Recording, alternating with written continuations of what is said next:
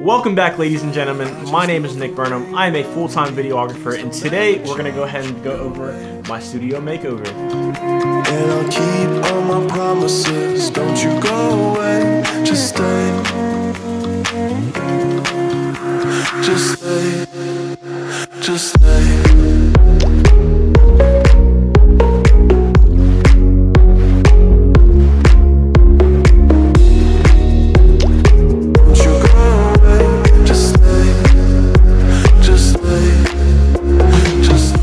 So if you don't know who I am, I highly suggest subscribing as I teach people how to be successful and just grow their overall photography business. So today we're going to go ahead and go over all the components that it took to complete this build, and also I'm going to go ahead and link down in the description all the products, so if you want to go ahead and check them out and buy them, you know, it's going to be there. So with this whole overall build, I probably spent around $3,000 with the desk, PC, dual monitors, and just overall everything in general. Everything is not needed. This is solely because I wanted it. You don't have to spend nearly as much money as I did to get the same results. I just wanted to go ahead and go overboard because I had the initial budget for it. So we're gonna go ahead and start this list off with the elephant in the room, which is this monitor right behind me. This monitor is a 49-inch gaming monitor made by Viotek. This monitor holds a 144 Hz refresh rate, which is incredible for a size that big of a monitor, but there comes to one downside with it. Yes, it is a 144 Hz monitor, but you can't overclock it unless it's brought down to about 120, which is not too much of a difference, but if you are a professional gamer or you take gaming very seriously and you can notice those small things, consider that when you are buying this monitor. But with overall specs and overall cleanness, I love this monitor. It's the best thing I ever did for setups. I have no regrets when purchasing this thing because the overall landscape on this monitor is incredible. The dimensions on this thing is about 3820 by 1080. Fact check me on that, guys. I will go ahead and check that before I upload this video, so if it is wrong, beware. So you're probably wondering, why are you buying a 1080 monitor in 2019? That's just ridiculous. I think it's a waste of money. Hold on now. It is $850 after taxes, but the productivity and the gaming experiences that you get out of this are unmatched. Yes, you can get a dual monitor setup with the same amount of, I guess, dimensions, wideness wise, for about even half the price, $400, maybe even less, like $300. But that's not what I wanted. It's a 49-inch monitor, so that's the size of, like, I can't even fit that in frame. It's like this big.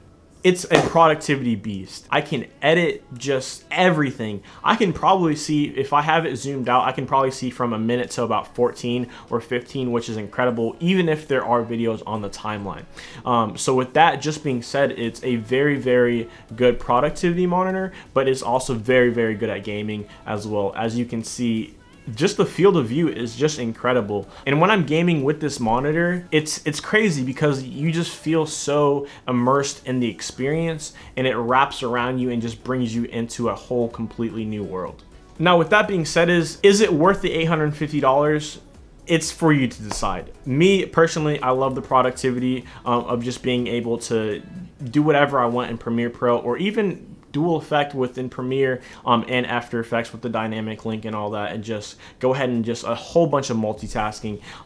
It's just a beast at all of it. That's the reason why I got it. You may be different, you may not need it as much as I do, but I feel like when I have this monitor, I have so much more access to everything that I want with literally just one look, or even just a head turn left to right, and it's all there. So next up, I have the monitor on top about right there. It's my 24-inch gaming Dell monitor. I'm not too sure if it's a gaming monitor, but I know it's a very, very crisp monitor that has everything that I need. The colors are true to self, and that's actually one of the reasons that I do have that monitor, even though this monitor is huge.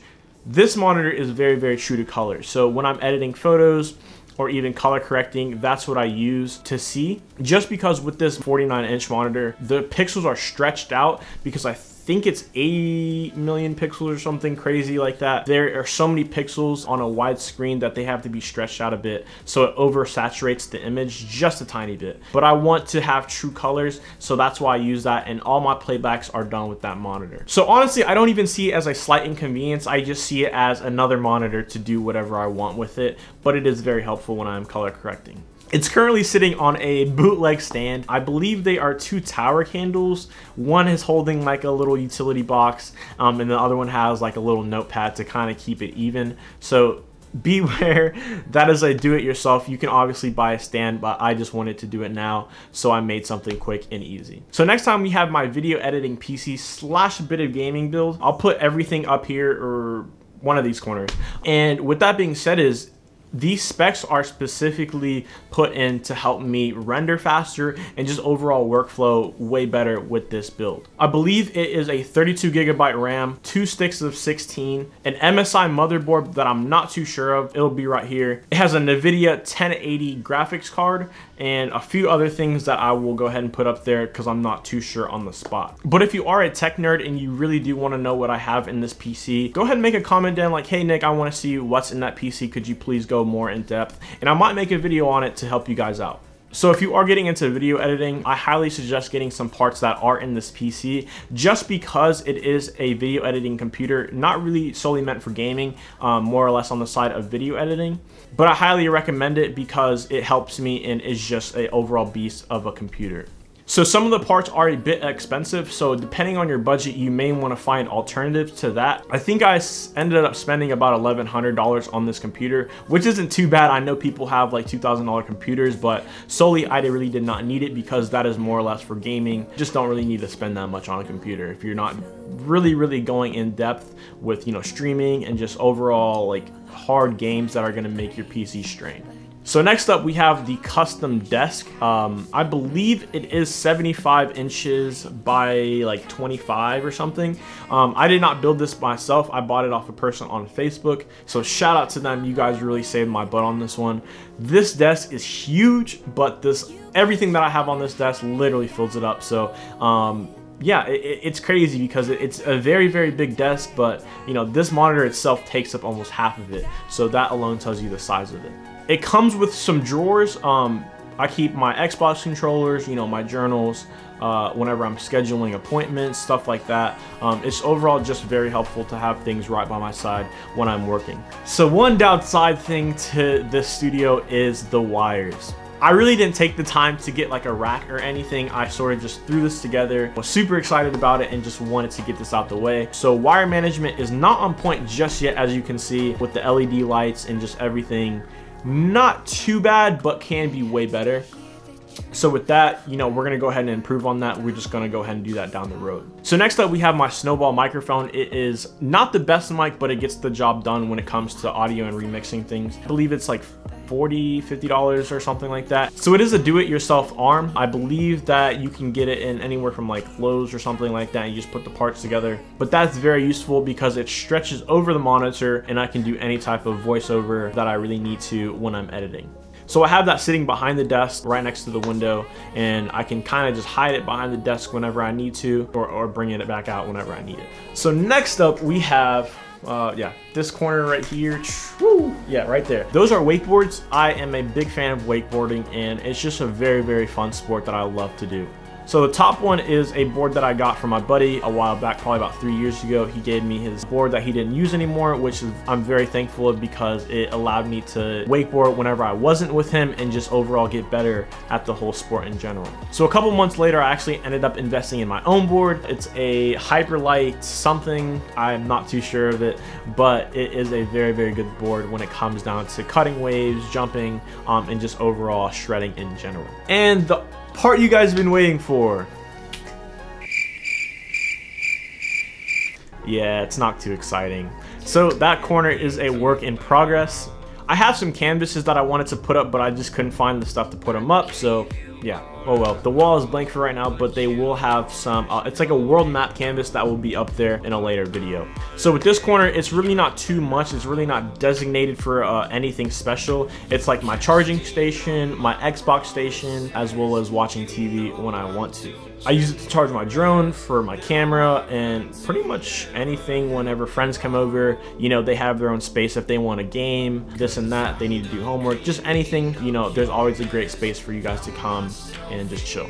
So with that setup, you know, it's a work in progress, so we're just gonna go ahead and scoot that out the way. But yeah, honestly, it's because this is my dream setup. I'm wondering what I'm gonna name it. Maybe like Super Ultra Dream Setup. but I think that won't be good for the algorithm, so we may end up changing that.